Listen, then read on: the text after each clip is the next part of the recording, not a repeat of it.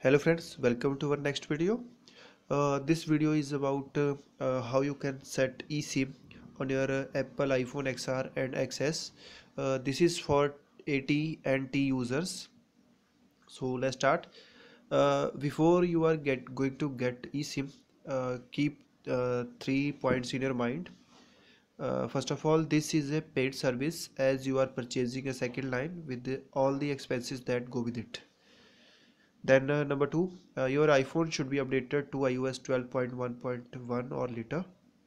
Then number three, and if you want to have plans from two different carriers, your phone must be unlocked. Otherwise, both your SIMs will have to be from the same carrier. Then how you can get the eSIM? First, you will need to purchase a new eSIM account via AT&T website.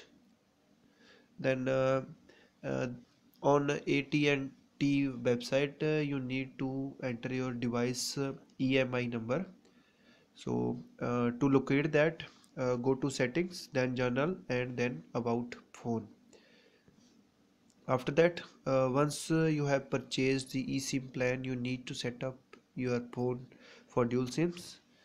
Go to settings, cellular, and add cellular plan. Then scan the QR code provided by your carrier with your phone.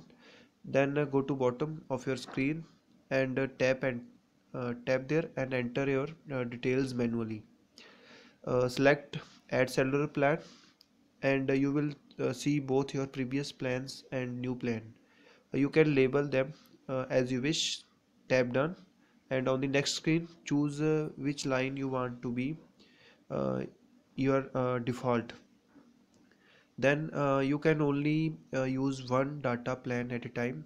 If you want to switch to the data plan you are using, go to your cellular menu, choose cellular data, and then select cellular data switching.